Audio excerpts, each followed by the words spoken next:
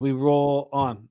Next up for us is Patriots Titans.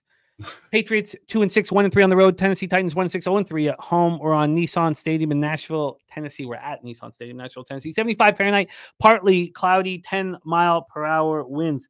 Let's get into the line history here for this one. This total is at 38.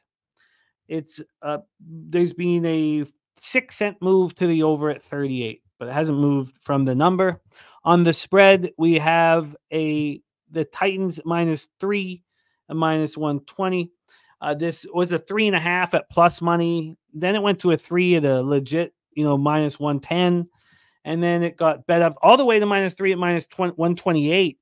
It's come down to -120. Looking around the market, you can get threes, but you'll have to pay at a minimum -125 for it. Although I did just tell you about the -120, but around the market, it's 3.5, 3.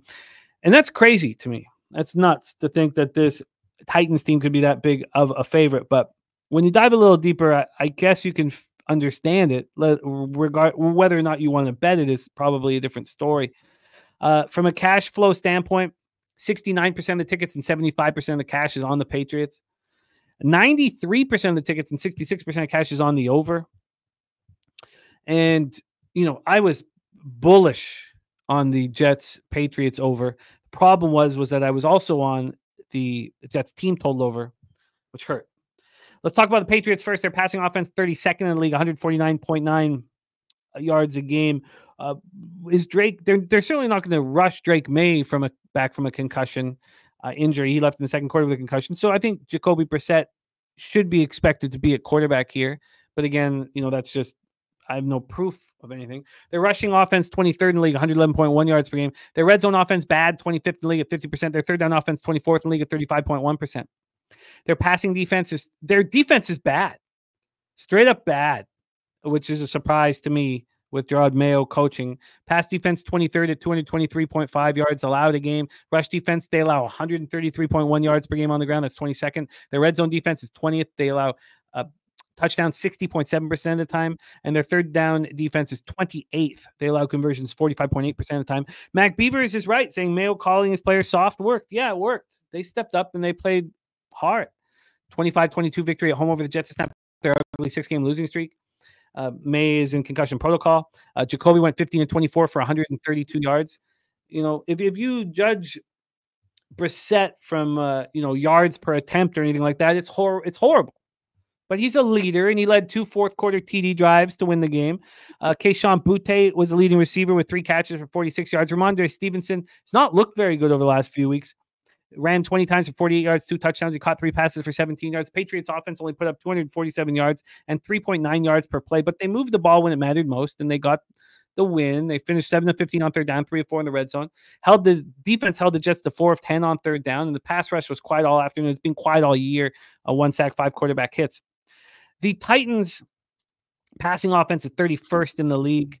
They've clearly waved the white flag. They've traded DeAndre Hopkins to the Chiefs, and then their starting linebacker, Ernest Jones Jr., out the door as well. Rushing offense, 17th in the league, 119.7 yards per game. The only thing you could count on this year was Tony Pollard giving it his all, and he's done that. He's been great. Red zone offense, 18th in the league, 55% third down offense, the second worst in the league at 30.6% conversion rate. Their pass defense, they only allow 151.6 yards per game.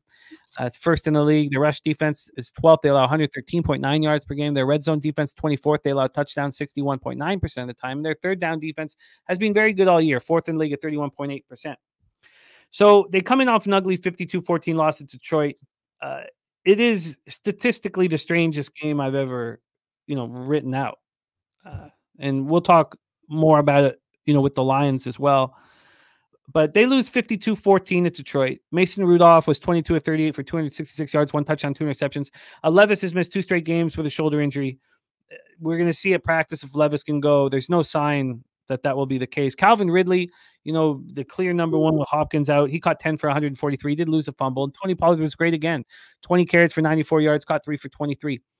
The Titans lost by 38 points, despite outgaining the Lions 416 to 225. Tell me you're a bad football team without telling me you're a bad football team.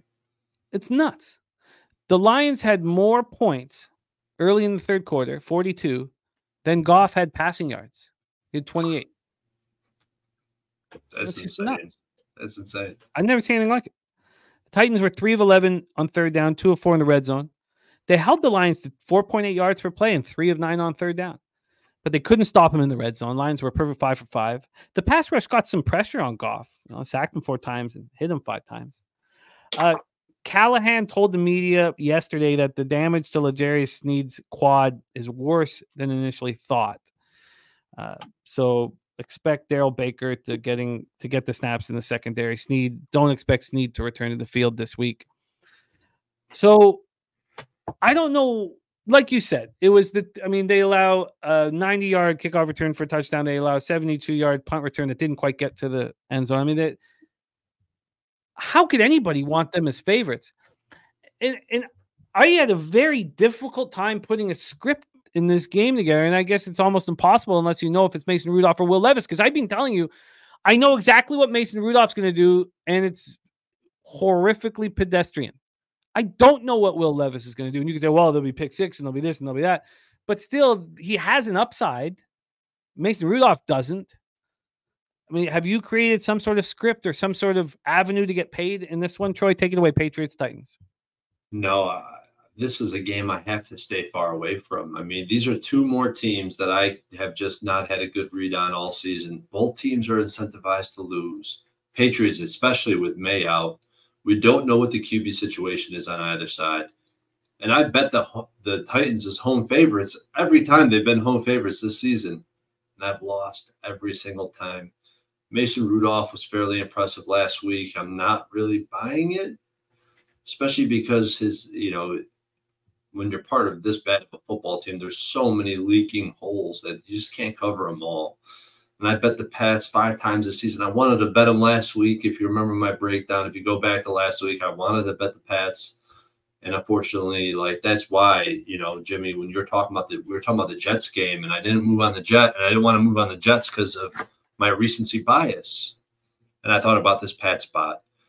Brissett gives you a chance to win, but you're never going to win because of him. You just can't delineate an edge in this market using the database either. There's just nothing in this game. I'm not going to have action, Jim. We could save face and move on to the next spot. Yeah, I get it. I just want to take one last look at the total. At a 38, I could see why people want the over in this one, but even that doesn't really appeal to me. I just see anemic offenses here, so I don't really find an angle here. Now, of course, Ziggy talking about what we've been discussing all year is that the teams that play the Lions, they get destroyed the week after. Did that push you in any way towards wanting the Patriots? Yeah, I definitely considered that.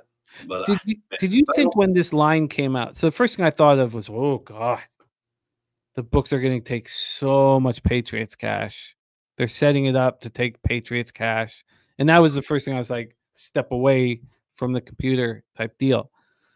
Did you find when this line came out, you're like, wow. 3.5?